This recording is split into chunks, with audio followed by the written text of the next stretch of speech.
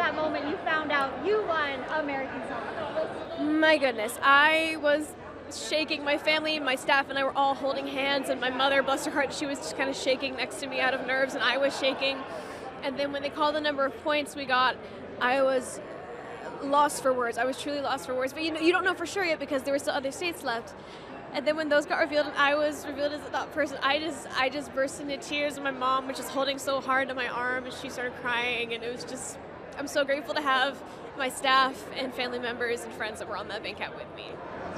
And you're bringing home this win not only for you, but the whole state of Oklahoma. How does that feel? Honestly, being able to win this for Oklahoma means so much to me because I said this in prior interviews, but Wonderland, metaphorically, the white rabbit that led me as Alice through my journeys and everything, that is the people that I grew up with in Oklahoma. I am so grateful to have been born and raised there 21 years. I met so many incredible people, and it's truly a blessing to kind of, full circle round out this journey.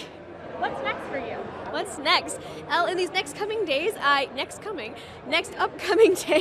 have some fan signs here locally in LA and Las Vegas. So that should be really fun, and just working on things to meet the fans in person now.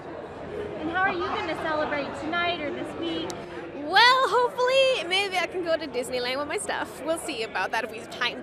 But tonight there's an after party, and we're all going to go, all the finalists, all the contestants, we're going to have fun because I miss them right now. We're all just one big weird family, and I love them.